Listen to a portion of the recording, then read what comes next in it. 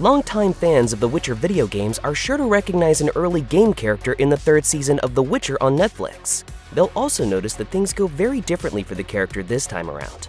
At the beginning of The Witcher Season 3, protagonist Geralt of Rivia encounters a peculiar, refined mercenary who goes by the moniker Professor. Unfortunately for the bespectacled wannabe assassin, the meeting is as brief as it is violent, as Geralt dispatches the Professor after cutting through his men with the greatest of ease. I am Petunio. Benigna, sir.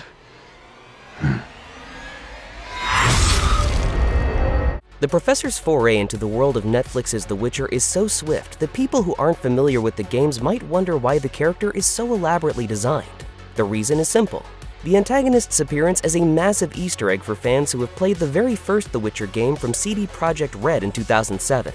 The Professor makes multiple appearances in the game, and as players can no doubt attest, he's a far bigger challenge for Geralt than his Netflix version proved to be. The ease with which Henry Cavill's Geralt dispatches an enemy who gave his video game version such trouble is a sign that by the third season, Netflix's Geralt is the legendary Witcher at the height of his powers, and could just be the most powerful Geralt we've seen so far. That's not to say that the Professor is anywhere near the strongest antagonist Geralt has to carve his way through in the games, but the assassin is nevertheless a formidable challenge whom the Witcher faces more than once. He's a condescending, snide man who isn't afraid to rely on underhanded tactics like wrist-mounted crossbows and powerful protective spells. The Professor also shows very little fear while fighting Geralt, and isn't shy to lecture the protagonist about his views on the subject of Witchers. You were meant to slay monsters without making judgments, philosophizing, or nursing doubts. You're ineffective. Apart from being a brief nod at the people familiar with the first Witcher game, the assassin's presence in the Netflix show is also a fun meta-joke of sorts. Because the Professor is one of the two first major bad guys Geralt encounters in his very first game, with the other being Azar Javed, he can be viewed as something of a starter villain. Here, he's pitted against a considerably stronger and more experienced Geralt, and the power imbalance between the two is not unlike what would happen if a video game character returned to the first area of a game after maxing all their stats.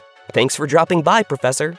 There's another key reason why the Geralt from the games may have had a tougher time with the Professor, apart from the differences in his sheer skill and power.